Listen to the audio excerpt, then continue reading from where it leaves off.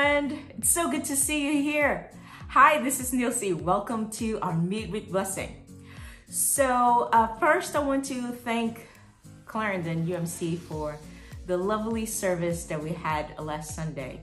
If you haven't watched it yet, please look for July 4th worship service right here on our channel. It was so beautiful. Thank you so much to everybody who was present, either there or in thought. I appreciate all of the messages, the cards. Thank you so much for a great welcome. I'm so happy to be here. So if you were here this past Sunday, if you watched our service, you will know that you had some homework. You had a homework to do. We talked about heavenly treasure and what that means and how do we go about collecting heavenly treasures for our treasure box.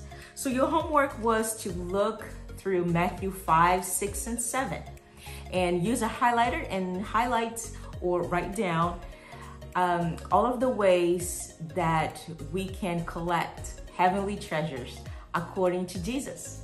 So Matthew 5, 6, and 7 is where you find the Sermon of the Mount, and those 3 chapters are specifically teachings from Jesus. And one of those teachings is how to collect heavenly treasures. So how are you doing with your homework? Have you started yet?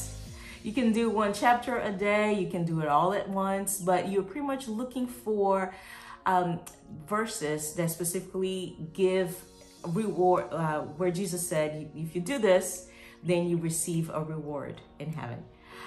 So I want to share with you one of the treasures that can be found in chapter 7, verse 11. It says that our God gives good things to those who ask.